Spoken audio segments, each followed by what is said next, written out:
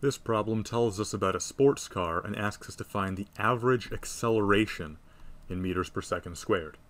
And by definition, average acceleration refers to the change in velocity over a change in time.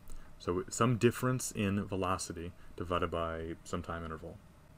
In theory, this should be easy enough to do, since we have the initial speed and the final speed. It tells us what the final speed is, and it says from rest, which means the initial speed is 0. And we've got the amount of time it takes for this to take place. The only part of this problem that might be a little tricky is the fact that we're given the car's final speed in kilometers per hour, when the problem asks us to find the acceleration in meters per second. This means we'll need to do a unit conversion. Let's take 95 kilometers per hour and convert it into meters per second.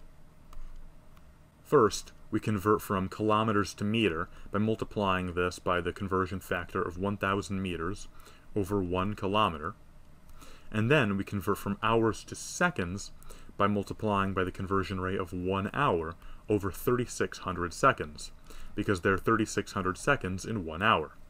If you put this into your calculator, we find that the final speed of the car is about 26.3889 meters per second.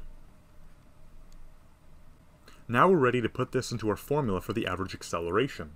We'll simply take the speed that we just found in meters per second and then divide it by 4.3 seconds. If done properly, you should get an acceleration in your calculator of 6.1 meters per second squared. And that is the average acceleration of the car over this period of time. I hope this video helped you out. If you have any questions, please leave a comment down below and I'll try to help you. If you'd like to make a request for a future video, I have a Discord server linked in the description where you can ask for more details and have more of a dialogue.